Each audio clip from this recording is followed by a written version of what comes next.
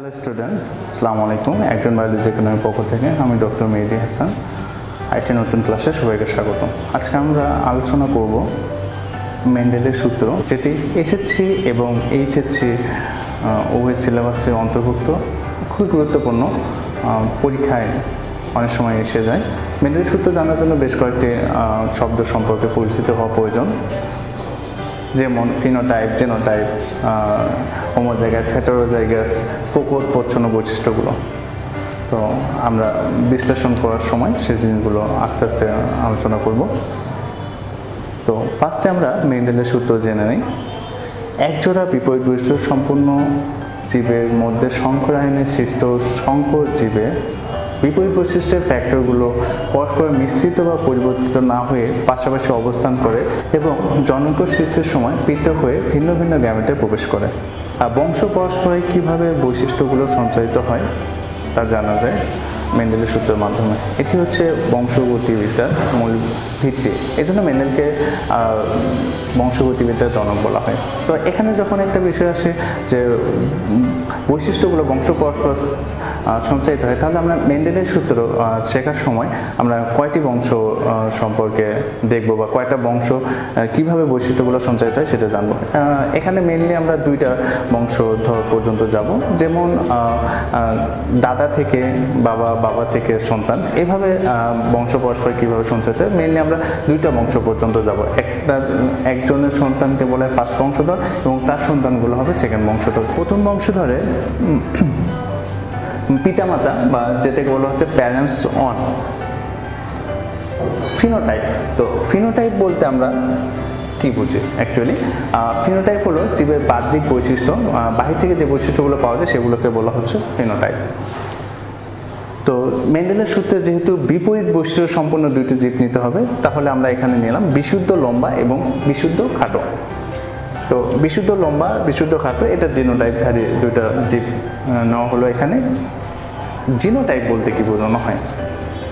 এইটা ফিনোটাইপ দ্বারা আমরা বুঝি জীবের বাহ্যিক লক্ষণ। তো এই বাহ্যিক লক্ষণগুলো যে প্রতীকী জিনের মাধ্যমে প্রকাশ করা হয় তাকে বলা হচ্ছে জিনোটাইপ। তো একটা বৈশিষ্ট্য প্রকাশের জন্য অবশ্যই দুইটি জিন কাজ করবে, একটি আসবে বাবার কাছ থেকে, একটি আসবে মার কাছ থেকে। হোমোজাইগাস বা হেটেরোজাইগাস বলতে কি বুঝি আমরা? জিনের গঠন যদি একই রকম হয় সেগুলোকে বলা হচ্ছে হোমোজাইগাস, এবং আলাদা আলাদা রকম যদি হয় সেগুলোকে বলা হচ্ছে হেটেরোজাইগাস। আমরা পরবর্তীতে জানবো সেগুলো। এরপর হচ্ছে গ্যামেট, এটুকুকে বলা হচ্ছে পিতামাতার অংশগুলো, পিতামাতার ফেনোটাইপ, পিতামাতার জিনোটাইপ, পিতামাতার গ্যামেট। এটার মধ্যে যখন ক্রস হয়ে যাবে সেটা হয়ে যাবে F1 যৌন, মানে দাদার থেকে বাবা, তারপরে তার সন্তান। তো এদের মধ্যবর্তী কোর্সগুলো কিভাবে এখানে লক্ষ্য করে দেখো, এখানে দুইটা গ্যামেট আছে, মায়েরও এখানে দুইটা গ্যামেট থাকবে। বাবার ক্যাপিটাল টি, মায়ের স্মল টি। বাবার একটি জিনের সঙ্গে মায়ের একটা জিনের অবশ্যই এখানে মিলন হবে। এরপরে বাবার একটা ক্যাপিটাল টি, মায়ের একটা স্মল টি। বাবার একটা ক্যাপিটাল টি, মায়ের একটি স্মল টি, ক্যাপিটাল টি এবং স্মল টি। তাহলে আমরা এখানে দেখতে পেলাম যে একজোড়া বিপরীত বৈশিষ্ট্য সম্পূর্ণ জীবের মধ্যে যখনই ক্রস হবে তখন এখানে তো F1 যৌনুর মধ্যে আমরা ফার্স্টে পাবো জিনোটাইপ, তারপরে হবে ফিনোটাইপ, কারণ জিনোটাইপ দেখে আমরা ফিনোটাইপ বের করব। তো এখানে লক্ষ্য করে দেখো F1 যৌনুর জিনোটাইপ হচ্ছে ক্যাপিটাল টি এবং একটা স্মল টি। তাহলে যতগুলো জীব এখানে উৎপন্ন হয়েছে সবগুলো একই রকম জিনোটাইপ। তাহলে আমরা এখানে ফিনোটাইপ বলতে পারি যে সবগুলো হচ্ছে লম্বা এবং সংকর। একজোড়া বিপরীত বৈশিষ্ট্য সম্পন্ন জীবের মধ্যে সংকরায়নে যে F1 যৌনটা পেলাম আমরা, সেখানে আমরা পেলাম হচ্ছে সংকর জীব। এখন লক্ষ্য করে দেখো যে এখানে বড় হাতের টি যখন ছিল এটা মূলত লম্বা বৈশিষ্ট্যের জন্য দায়ী ছিল, এবং ছোট হাতের টি এটা খাটো বৈশিষ্ট্যের জন্য দায়ী। কিন্তু এখানে এসে F1 বংশধরে এসে যেহেতু একই সঙ্গে একটা জীবের দুইটা বৈশিষ্ট্যধারী জিন থাকবে, কখনোই একটা জীবে দুইটা বৈশিষ্ট্য একসঙ্গে প্রকাশ হবে না। যেমন হয় জীবটা খাটো হবে, নয়তো জীবটা লম্বা হবে। কখনোই একটা জীব খাটো বা লম্বা দুইটা একসঙ্গে বৈশিষ্ট্য প্রকাশ পাবে না।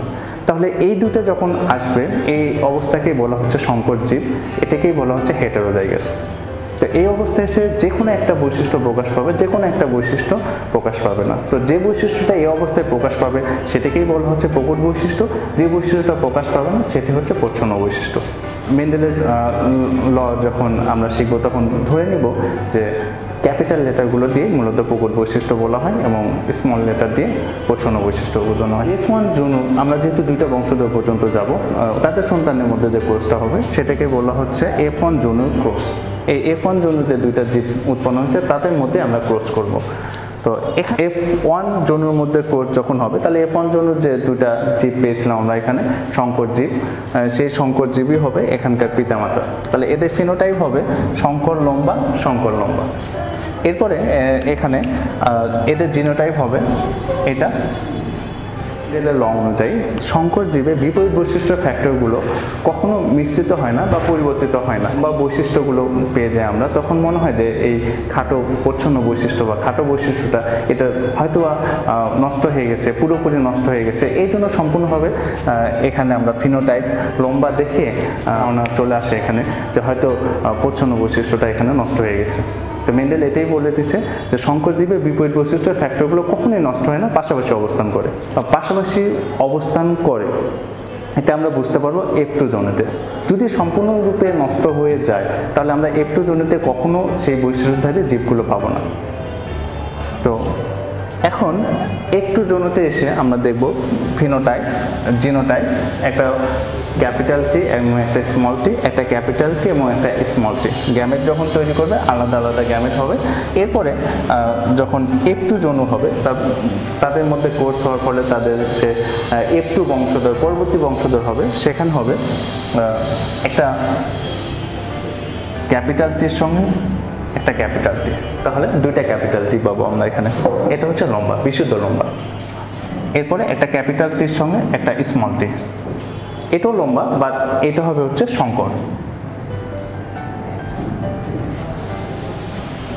এরপরে একটা স্মল টির সঙ্গে একটা ক্যাপিটাল টি হবে, যেটাও হবে লম্বা, বাট এটাও সংকর। এরপরে এখানে একটা স্মল টির সঙ্গে একটা স্মল টি, যেটা হবে খাটো। তাহলে আমরা এখানে বুঝতে পারলাম ফিনোটাইপ হবে তিনটা লম্বা এবং একটা খাটো। তাহলে এখানে হচ্ছে মূলত বিষয় যে F1 বংশধরের যদি বৈশিষ্ট্যগুলা পরিবর্তিত হয়ে যেত বা মিশ্রিত হয়ে যেত বা প্রচ্ছন্ন বৈশিষ্ট্যটা যদি নষ্ট হয়ে যেত, তাহলে আমরা এখানে F2 জনুতে এসে কখনো পেতাম না। তাহলে এর দ্বারা আমরা বুঝতে পারি যে প্রথম বংশধরের যে সংকর জীব, যেখানে একই সঙ্গে দুইটা বৈশিষ্ট্যের অবস্থান করে, তারা পাশাপাশি অবস্থান করে, কিন্তু কখনোই প্রচ্ছন্ন বৈশিষ্ট্যটা নষ্ট হয়ে যে প্রকট বৈশিষ্ট্য প্রকাশ পায় না। সেখানে প্রচ্ছন্ন বৈশিষ্ট্যটা অপ্রকাশিত অবস্থায় থাকে। পরবর্তীতে যখন F2 জনুতে তারা আলাদা আলাদাভাবে পৃথক হয়ে আলাদা আলাদা গ্যামেটে প্রবেশ করে তারা আলাদা একটা বৈশিষ্ট্য, সেই বৈশিষ্ট্যটা আবার ফিরে আসছে।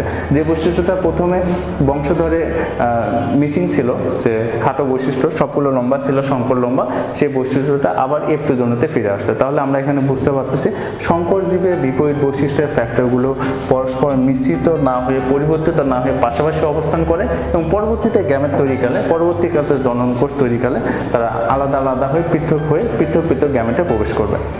তো এটি হচ্ছে মেন্ডেলের ফার্স্ট ল। অনুপাতটা পাবো তিনটি লম্বা, তার মধ্যে একটা হবে বিশুদ্ধ এবং দুইটা হবে সংকর। তো যেহেতু আমরা সংকর বা বিশুদ্ধ ঠিক আলাদা করতে পারবো না, আমরা ফিনোটাইপ শুধু লম্বা লম্বা বুঝতে পারবো। তাহলে এখানে ফিনোটাইপ হবে তিনটি লম্বা ইস টু খাটো। তাহলে এখানে হবে 3:1। এটাই হচ্ছে মেন্ডেলের সমীকরণ, যে লম্বা এবং খাটোর অনুপাত হবে 3:1। করি আজকের ভিডিওটা বুঝতে পারছো। তো ক্লাসটি ভালো লাগলে অবশ্যই লাইক করবে, কমেন্টে জানিয়ে দিবে এবং চ্যানেলটি সাবস্ক্রাইব করা না থাকলে অবশ্যই চ্যানেলটি সাবস্ক্রাইব করবে। সবাইকে ধন্যবাদ।